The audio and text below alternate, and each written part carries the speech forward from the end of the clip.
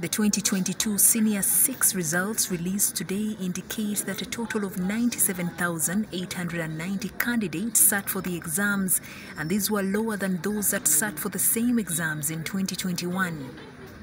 97,890 candidates sat for the 2022 UACE examinations from 1,969 centers across the country, as compared to 98,392 candidates from 1,952 centers in 2020.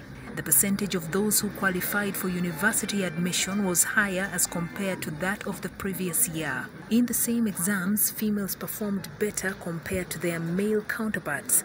A total of 97,890 candidates were registered.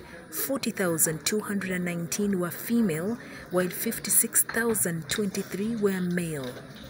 Despite being less than the males, more females obtained the 2 and 3 principal passes compared to their male counterparts, who were mainly higher in candidature. I will invite you to look at the column of a cumulative percentage. As the chairperson of the board said, the percentages of females at these different levels are higher. The proportion of females that got 3 principal passes stands at 48.6 compared to 40.1 for the males.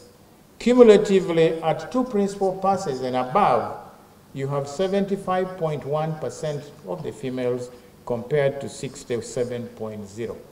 So although the female candidature is a little lower, when you take the proportions of those who are getting these grades, you see that the performance is better than for the females.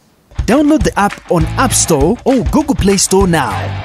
Vision Digital Experience, the future of media.